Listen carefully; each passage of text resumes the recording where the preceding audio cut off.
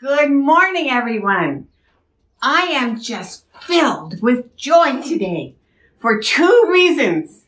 One, because I get to give the kids talk on Joy to the World, which is just about my very favorite carol in the whole world.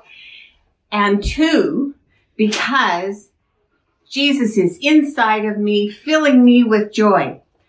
And he came to earth at Christmas time, and he lived a perfect life, and he died for me. And that fills me with joy. And that joy can be to the whole world. So now I have some helpers. Put your J-O-Y. We're going to learn to spell joy. J-O-Y.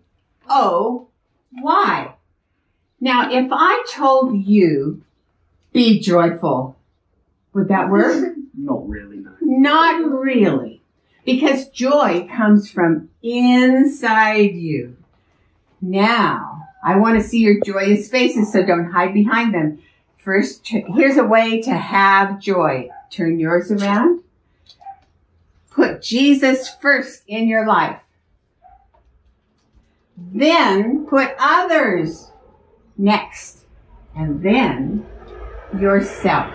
So you will have real joy if you put Jesus first, then others, and then you. So I'm going to let you look at that. Here are some ways I had fun with the kids' sheets this week. And when you are coloring the kids' sheets, I found out you can listen pretty well. So I want you to listen to the sermon while you color. And everybody, big kids and little kids, gets a candy cane today. At the back of the church as you're leaving. And this is a candy cane which we usually have like this. But I want you to turn yours up like this because it's like Jesus and then others and then you.